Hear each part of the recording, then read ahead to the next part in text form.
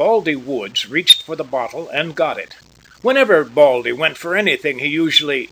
But this is not Baldy's story. He poured out a third drink that was larger by a finger than the first and second. Baldy was in consultation, and the consultee is worthy of his hire. "I'd be king if I was you," said Baldy, so positively that his holster creaked and his spurs rattled. Webb Yeager pushed back his flat-brimmed Stetson and made further disorder in his straw-colored hair. The tonsorial recourse being without avail, he followed the liquid example of the more resourceful Baldy. "If a man marries a queen, it oughtn't to make him a two-spot," declared Webb, epitomizing his grievances. "Sure not," said Baldy, sympathetic, still thirsty, and genuinely solicitous concerning the relative value of the cards. "By rights, you're a king. If I was you, I'd call for a new deal. The cards have been stacked on you. I'll tell you what you are, Webb Yeager." "What?" asked Webb, with a hopeful look in his pale blue eyes. "You're a prince consort." "Go easy," said Webb. "I never blackguarded you none." "It's a title," explained Baldy, "up among the picture cards, but it don't take no tricks. I'll tell you, Webb, it's a brand they got for certain animals in Europe. Say that you or me or one of them Dutch dukes marries in a royal family, well, by and by our wife gets to be queen. Are we king? Not in a million years.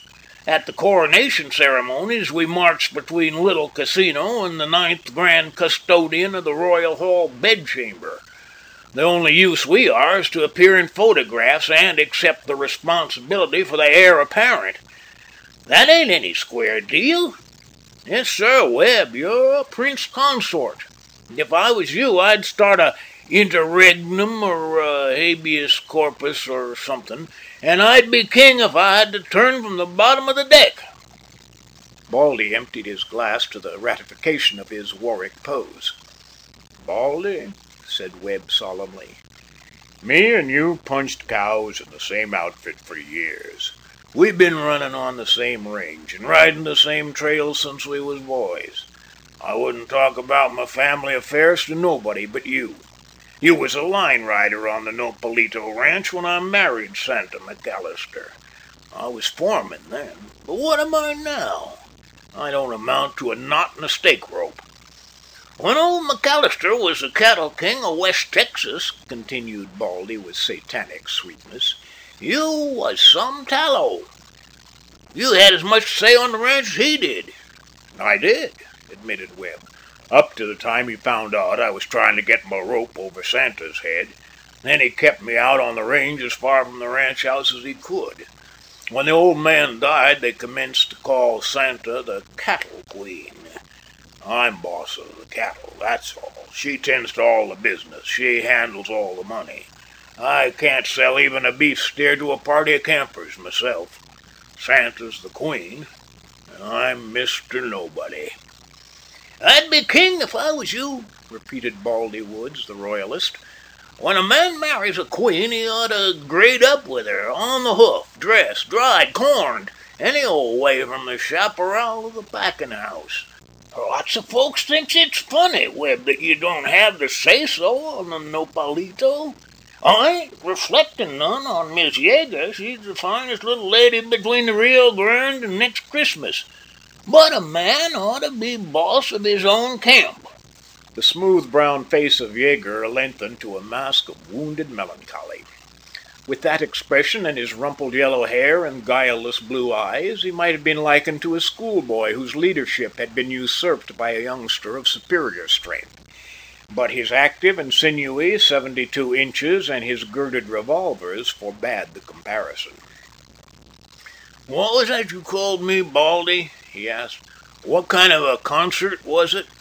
"A consort," corrected Baldy. "A prince consort. It's a kind of short card pseudonym. You come in sort of between Jack High and a 4-card flush." Webb Yeager sighed and gathered the strap of his Winchester scabbard from the floor. "I'm riding back to the ranch today," he said half-heartedly. "I gotta start a bunch of beeves for San Antone in the morning." "I'm your company as far as Dry Lake," announced Baldy. "I got a roundup camp on the San Marcos cutting out 2-year-olds." The two compañeros mounted their ponies and trotted away from the little railroad settlement where they had foregathered in the thirsty morning. At Dry Lake, where their routes diverged, they reined up for a parting cigarette. For miles they had ridden in silence, save for the soft drum of the ponies' hoofs on the matted mesquite grass, and the rattle of the chaparral against their wooden stirrups. But in Texas discourse is seldom continuous. You may fill in a mile, a meal, and a murder between your paragraphs without detriment to your thesis. So, without apology, Webb offered an addendum to the conversation that had begun 10 miles away. "You remember yourself, Baldy, there was a time when Santa wasn't quite so independent. You remember the days when old McAllister was keeping us apart, and how she used to send me the sign that she wanted to see me. Old man Mac promised to make me look like a colander if I ever come in gunshot of the ranch. You remember the sign she used to send, Baldy? The heart with the cross inside of it." "Me?" cried Baldy with intoxicated archness. "You old sugar-stealing coyote, don't I remember? Why, you dead blame old longhorn turtle dove, the boys in camp was all cognitious about them hieroglyphs. The gizzard and crossbones, we used to call 'em. We used to see 'em on truck that was sent out from the ranch. They was marked in charcoal on sacks of flour and in lead pencil on the newspapers. I see one of 'em once chalked on the back of a new cook that old man McAllister sent out from the ranch. Danged if I didn't." "Santa's father," explained Webb gently, "got her to promise that she wouldn't write to me or send me any word. That heart and cross sign was her scheme. Whenever she wanted to see me in particular, she managed to put that mark on something at the ranch that she knew I'd see. And I never laid eyes on it, but what I burnt the wind for the ranch the same night. I used to see her in that coma mott back of the little horse corral." "We knowed it," chanted Baldy, "but we never let on. We was all for you. We knowed why you always kept that fast paint in camp. And when we see that gizzard and crossbones figured out on the truck from the ranch, we knowed old Pinto was going to eat up miles that night instead of grass. You remember Scurry, that educated horse wrangler we had, the college fella that Tanglefoot drove to the range? Whenever Scurry saw that 'come meet your honey' brand on anything from the ranch, he'd wave his hand like that and say, 'Our friend Lee Andrews will again swim the Hell's Point tonight.'" "The last time Santa sent me the sign," said Webb, "was once when she was sick. I noticed it as soon as I hit camp, and I galloped Pinto 40 miles that night. She wasn't at the coma mott. I went to the house, and old McAllister met me at the door. 'Did you come here to get killed?' says he. 'I'll disoblige you for once. I just started a Mexican to bring you. Santa wants you. Go in that room and see her, and then come out here and see me.' Santa was lying in bed, pretty sick, but she gives out a kind of a smile, and her hand and mine lock horns, and I sets down by the bed, mud and spurs and chaps and all. 'I've heard you riding across the grass for hours, Webb,' she says. 'I was sure you'd come. You see that sign?' she whispers. 'The minute I hit camp,' says I. 'Twas marked on the bag of potatoes and onions. They're always together,' says she, soft like, 'always together in life.' 'Well, they go well together,' I says, 'in a stew.' 'I mean hearts and crosses,' says Santa. 'Our sign. To love and to suffer, that's what they mean.' And there was old Doc Musgrove amusing himself with whiskey and a palm leaf fan, and by Santa goes to sleep, and Doc feels her forehead, and he says to me, 'You're not such a bad febrifuge, but you'd better slide out now, for the diagnosis don't call for you in regular doses. The little lady'll be all right when she wakes up.' I seen old McAllister outside. 'She's asleep,' says I. 'And now you can start in with your colander work. Take your time, for I left my gun on my saddle horn.' Old Mac laughs, and he says to me, Pumping lead into the best ranch boss in West Texas don't seem to me good business policy. I don't know where I could get as good a one.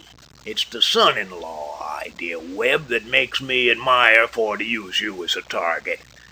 You ain't my idea for a member of the family. But I can use you on the Nopalito if you'll keep outside of a radius with the ranch house in the middle of it. You go upstairs and lay down on a cot, and when you get some sleep, we'll talk it over. Baldy Woods pulled down his hat and uncurled his leg from his saddle horn. Webb shortened his rein, and his pony danced, anxious to be off. The two men shook hands with Western ceremony. "Adios, Baldy," said Webb. "I'm glad I seen you and had this talk." With a pounding rush that sounded like the rise of a covey of quail, the riders sped away toward different points of the compass. 100 yards on his route, Baldy reined in on the top of a bare knoll and emitted a yell.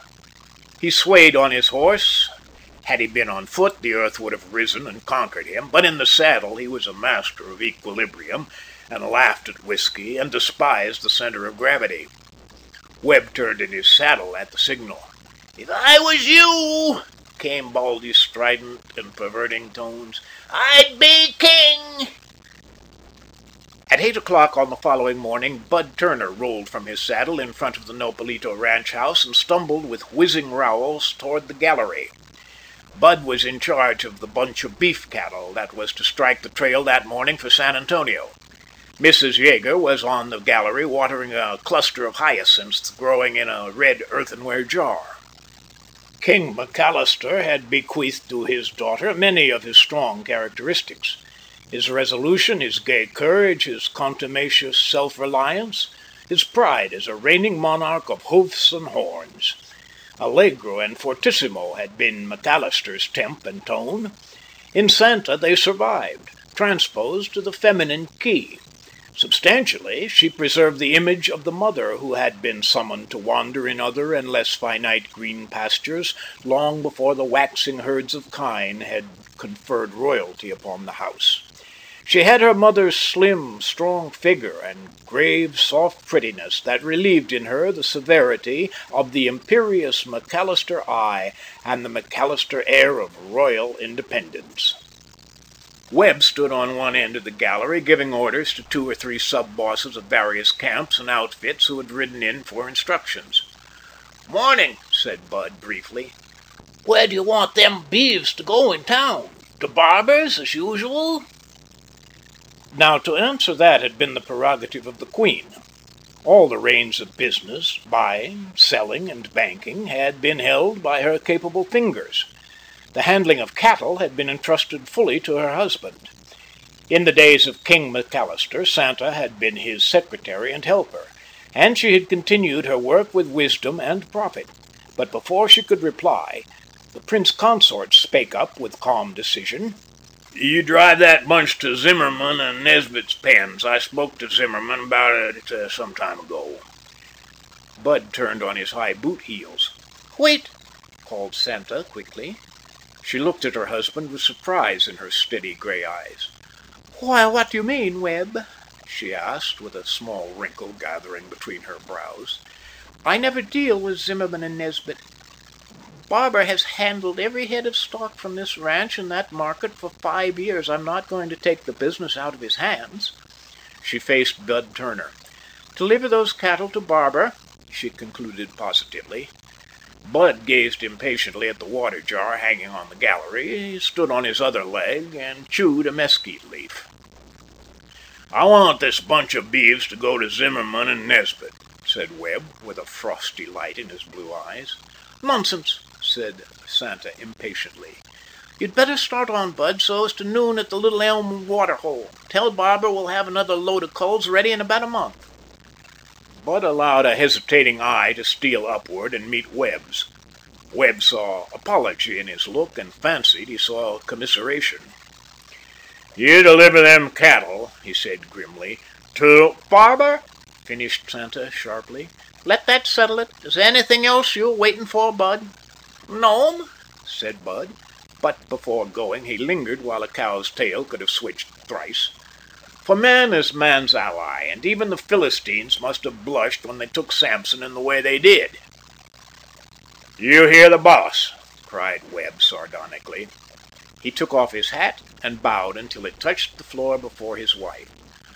"Webb," said Santa rebukingly, "you're acting mighty foolish today." "Court fool, your majesty," said Webb in his slow tones, which had changed their quality. "What else can you expect? Let me tell you, I was a man before I married a cattle queen. What am I now? The laughing stock of the camps. I'll be a man again." Santa looked at him closely. "Don't be unreasonable, Webb," she said calmly. "You haven't been slighted in any way. Do I ever interfere with your management of the cattle?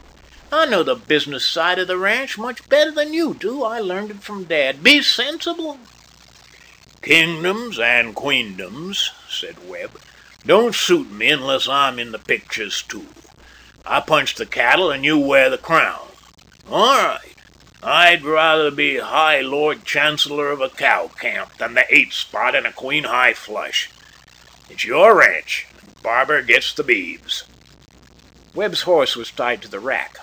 He walked into the house and brought out his roll of blankets that he never took with him except on long rides, and his slicker and his longest stake rope of plaited rawhide. These he began to tie deliberately upon his saddle. Santa, a little pale, followed him. Webb swung up into the saddle. His serious, smooth face was without expression except for a stubborn light that smoldered in his eyes.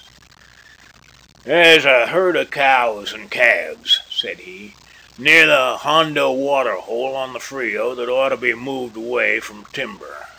Lobos have killed 3 of the calves. I forgot to leave orders. You better tell Simms to attend to it." Santa laid a hand on the horse's bridle and looked her husband in the eye. "Are you going to leave me, Webb?" she said quietly. "I am going to be a man again," he answered. "I wish you success in a praiseworthy attempt," she said, with a sudden coldness. She turned and walked directly into the house. Webb Yeager rode to the southeast as straight as the topography of West Texas permitted, and when he reached the horizon he might have ridden on into blue space as far as knowledge of him on the Nopalito went. And the days, with Sundays at their head, formed into hebdomadal squads, and the weeks, captained by the full moon, closed ranks into menstrual companies crying "Tempus Fugit" on their banners, and the months marched on toward the vast campground of the years. But Webb Yeager came no more to the dominions of his queen. One day a being named Bartholomew, a sheepman, and therefore of little account, from the lower Rio Grande country, rode in sight of the Nopalito ranch house, and felt hunger assail him. Ex-consuetudine, he was soon seated at the midday dining table of that hospitable kingdom. Talk like water gushed from him. He might have been smitten with Aaron's rod. That is your gentle shepherd when an audience is vouchsafed him whose ears are not overgrown with wool. "Mrs. Yeager," he babbled, "I see a man the other day on the Rancho Seco down in Hidalgo County by your name. Webb Yeager was his. He'd just been engaged as a manager. He was a tall, light-haired man, not saying much. Perhaps he was some kin of yours, do you think?" "A husband," said Santa cordially. "The Seco has done well. Mr. Yeager is one of the best stockmen in the West." The dropping out of a prince consort rarely disorganizes a monarchy. Queen Santa had appointed as mayordomo of the ranch a trusty subject named Ramsay, who had been one of her father's faithful vassals, and there was scarcely a ripple on the Nopalito ranch, save when the Gulf breeze created undulations in the grass of its wide acres. For several years the Nopalito had been making experiments with an English breed of cattle that looked down with aristocratic contempt upon the Texas Longhorns. The experiments were found satisfactory, and a pasture had been set aside for the Blue Bloods. The fame of them had gone forth into the chaparral and pear as far as men ride in saddles. Other ranches woke up, rubbed their eyes, and looked with new dissatisfaction upon the Longhorns. As a consequence, one day a sunburned, capable, silk-kerchiefed, nonchalant youth, garnished with revolvers and attended by 3 Mexican vaqueros, alighted at the Nopalito ranch and presented the following businesslike epistle to the queen thereof. Mrs. Yeager, the Nopalito Ranch. Dear Madam, I am instructed by the owners of the Rancho Seco to purchase 100 head of 2- and 3-year-old cows of the Sussex breed owned by you. If you can fill the order, please deliver the cattle to the bearer, and a check will be forwarded to you at once. Respectfully, Webster Yeager, Manager, the Rancho Seco. Business is business, even. Very scantily did it escape being written, especially in a kingdom. That night the 100 head of cattle were driven up from the pasture and penned in a corral near the ranch house for delivery in the morning. When night closed down and the house was still, did Santa Yeager throw herself down, clasping the formal note to her bosom, weeping, and calling out a name that pride, either in one way or the other, had kept from her lips many a day? Or did she file the letter in her business way, retaining her royal balance and strength? Wonder if you will, but royalty is sacred, and there is a veil. But this much you shall learn. At midnight Santa slipped softly out of the ranch house, clothed in something dark and plain. She paused for a moment under the live oak trees. The prairies were somewhat dim, and the moonlight was pale orange, diluted with particles of an impalpable flying mist. But the mock-bird whistled on every bough of vantage, leagues of flowers scented the air, and a kindergarten of little shadowy rabbits leaped and played in an open space near by. Santa turned her face to the southeast, and threw 3 kisses thitherward, for there was none to see. Then she sped silently to the blacksmith shop 50 yards away, and what she did there can only be surmised.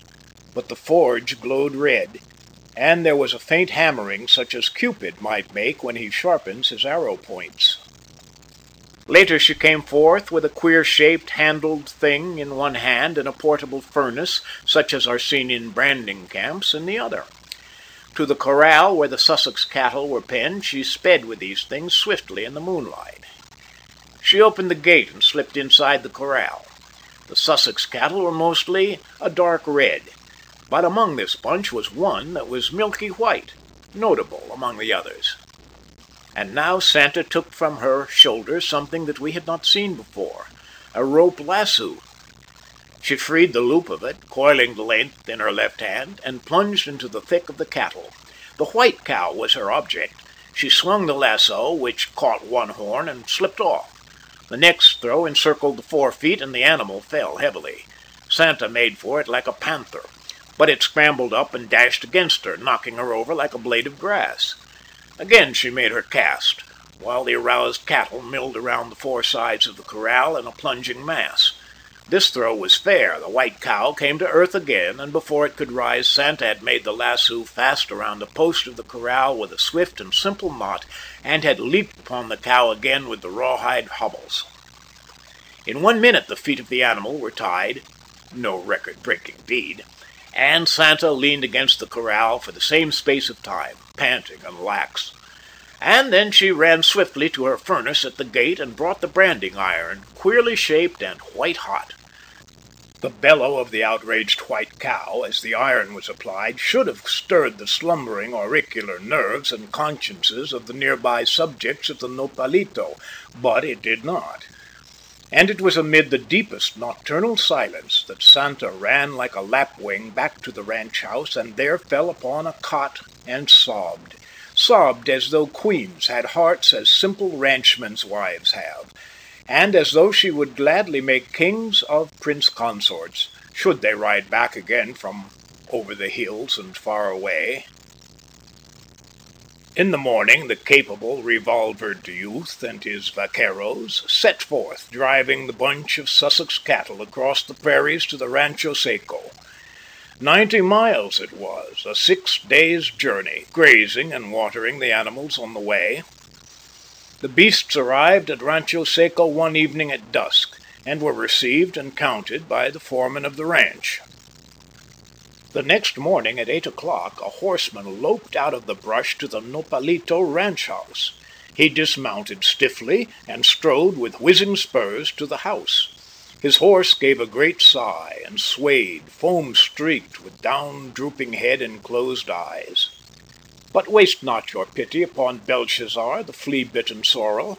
Today in Nopalito horse pasture he survives, pampered, beloved, unridden, cherished record holder of long-distance rides. The horseman stumbled into the house. 2 arms fell around his neck, and someone cried out in the voice of a woman and queen alike, "Webb! Oh, Webb!" "I was a skunk," said Webb Yeager. "Hush," said Santa. "Did you see it?" "I saw it," said Webb. What they meant, God knows, and you shall, if you rightly read the primer of events. "Be the cattle queen," said Webb, "and overlook it if you can. I was a mangy, sheep-stealing coyote." "Hush," said Santa again, laying her fingers upon his mouth. "There's no queen here. Do you know who I am? I am Santa Yeager, First Lady of the Bedchamber. Come here." She dragged him from the gallery into the room to the right. There stood a cradle with an infant in it, a red, ribald, unintelligible, babbling, beautiful infant, sputtering at life in an unseemly manner. "There's no queen on this ranch," said Santa again. "Look at the king. He's got your eyes, Webb. Down on your knees and look at his highness." But jingling rowels sounded on the gallery, and Bud Turner stumbled there again with the same query that he had brought lacking a few days, a year ago. "Morning. Them beeves has just turned out on the trail. Shall I drive 'em to Barber's or—" He saw Webb and stopped, open-mouthed. Shrieked the king in his cradle, beating the air with his fists. "You heard your boss, Bud," said Webb Yeager with a broad grin, just as he had said a year ago. And that is all, except that when Old Man Quinn, owner of the Rancho Seco, went out to look over the herd of Sussex cattle that he had bought from the Nopalito ranch, he asked his new manager, "What's that Nopalito ranch brand, Wilson?" "X by Y," said Wilson. "I thought so," said Quinn. "Well, look at that white heifer there. She's got another brand. Heart with a cross inside of it. What brand is that?" End of Hearts and Crosses.